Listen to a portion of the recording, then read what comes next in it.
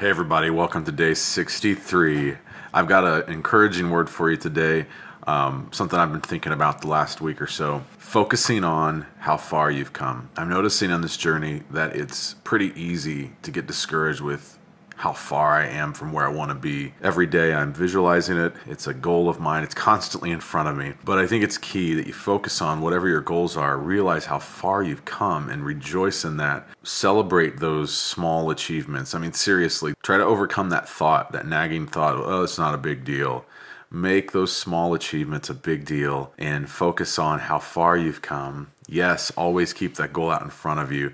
If you're ever discouraged though, put that in front of you, how far you've come. You're gonna get there. Keep visualizing it, keep writing it down, keep focused on the habits that it takes to get there. You can't just tell yourself to not give up. I think you practically need to focus on where you've come from, how far you've come, rejoice in that, celebrate. Be grateful for the progress that you've had so far. And I think if you do those things, this is what I'm doing right now, that we're all going to do a much better job of staying on track. Whatever your goals are, you're in it for the long haul. None of us wants to have progress for a few months and then let it lapse. Isn't that some of our greatest fears? That we're chasing a goal and we can't sustain it? Maybe one of the best ways to sustain it is to always keep moving forward and be grateful for the progress that we've made.